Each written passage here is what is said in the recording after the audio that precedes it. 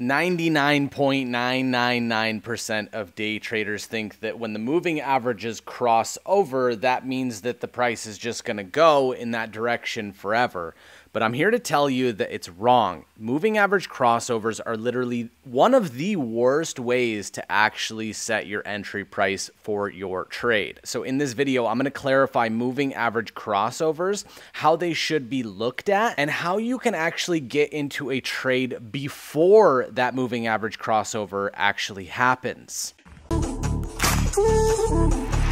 Welcome back to the channel, everybody. My name's Artie, and this is The Moving Average, a show where we discuss everything day trading to keep you profitable on a consistent basis. First order of business, I hope you guys had an amazing 4th of July weekend. Second, let's get into the topic of this video. Now, I want you to tell me in the comment section right now, how many times you've actually entered a moving average crossover and had your stop loss hit immediately after. It's like the market knew when you entered that trade and you were thinking it's going to go down, and it literally just went straight up exactly from where you bought it into your stop loss. God, I can't wait to read these comments. It's going to be amazing. Now, why does this happen? Why every time you get into a moving average crossover does the price go back up to hit everybody's stop loss and then eventually continue on the way that you originally thought? So in order for, say, the 200 and the 50 moving average to eventually cross over, that means that the price had already moved a ton before that cross even happened. So by the time that you got in on your trade, the move was already over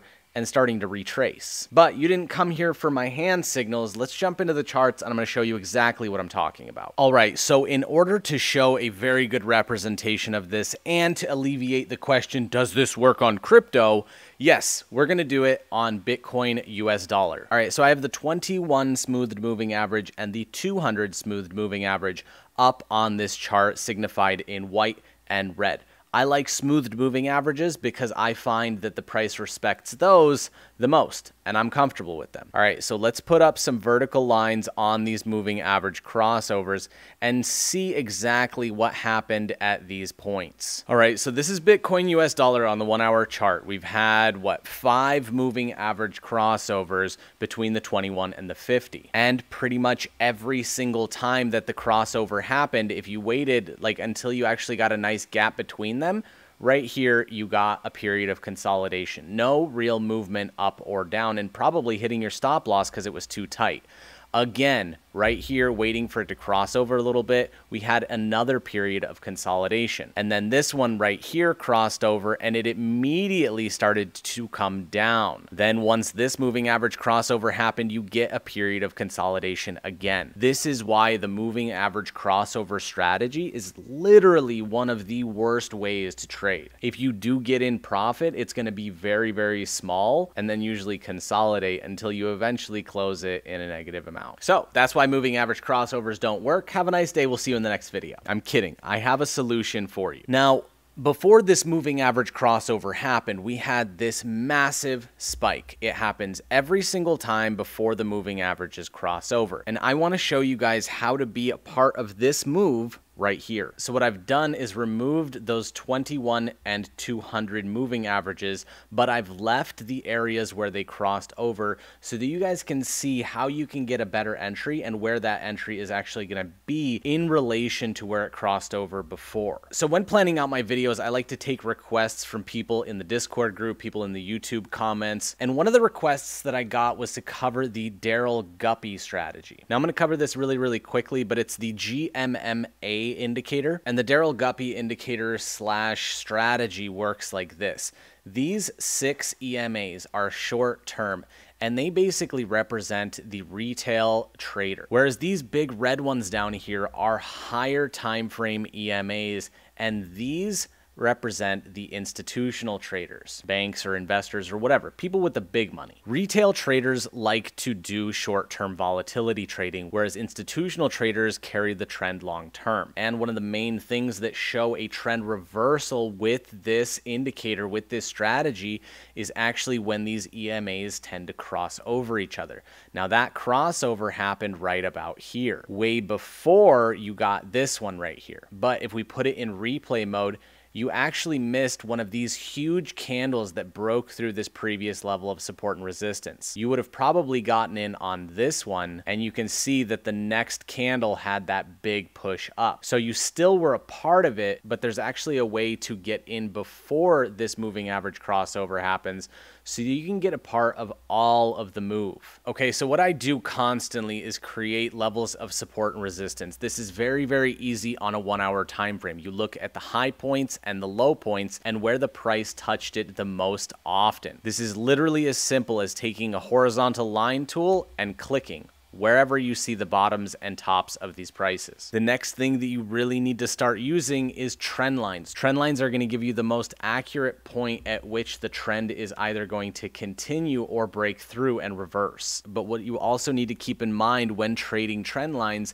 is a break and a retest. So you can see right here, we broke out, came down, did not retest, and continued down. Whereas later we did break out, retest with this huge, huge rejection wick. Now, when you see something like that off of a break and retest, like you could have gotten in right here as this candle crossed this previous level of support because you see this long rejection. And once that happens, what zone do you target? You target your next level of support and resistance. We got to that point 3 times right after. Now this works every single time. When you're drawing out trend lines across the price, you're waiting for breaks and retests of that trend line. You can see every single time it broke through, you got that retest, and then on those big rejection candles, you could have gotten in instead of waiting for the Daryl Guppy or any moving average crossover. All right, so let's take this back to the example that I was showing you earlier, where you had the moving average crossover of the 21 and the 200 right here,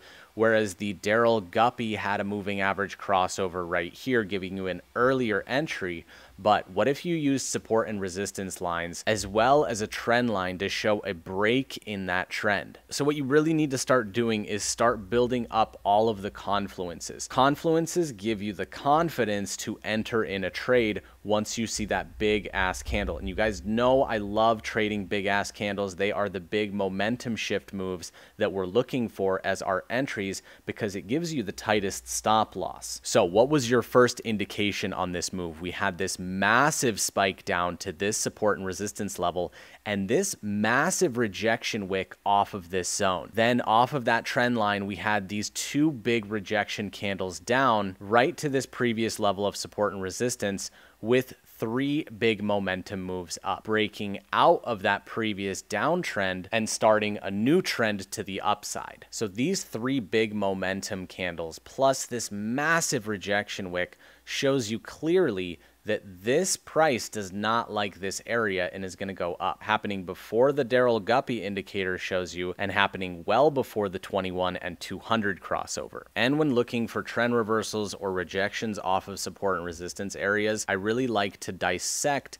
double tops and double bottoms. We've obviously had a double bottom right here with this rejection wick and a retest right here. So if we pull up the channel's TMA RSI divergence indicator, which is free, linked down below, it basically gives you a solid yellow line of the RSI, a line across the middle at the 50 level, as well as a moving average that would basically show you the RSI 50 level across multiple time frames. So this is going to be your indication of where the trend is going. This indicator also gives you divergences like hidden bearish, hidden bullish, bearish, and bullish. Not all of them always print, but it's a free indicator, so it's pretty legit. So the ones I want to focus on right here is this low and this low. You can clearly see that one is higher than the other, whereas on the chart we had a double bottom. So this shows to me, even before we broke the trend line, that I should be looking for a trend reversal to be happening soon. This will also prevent you from getting in a trade with the trend. So you want to trade moving average crossovers, but what you need to do is look at different things that help you get into your trade earlier. You're not going to be doing a 21-200 crossover. That's way too late. The move already left. If you want to toss up the Daryl Guppy, yeah, it's better, but it's not as good as seeing support and resistance, rejections, double bottoms, and breaks in trend lines,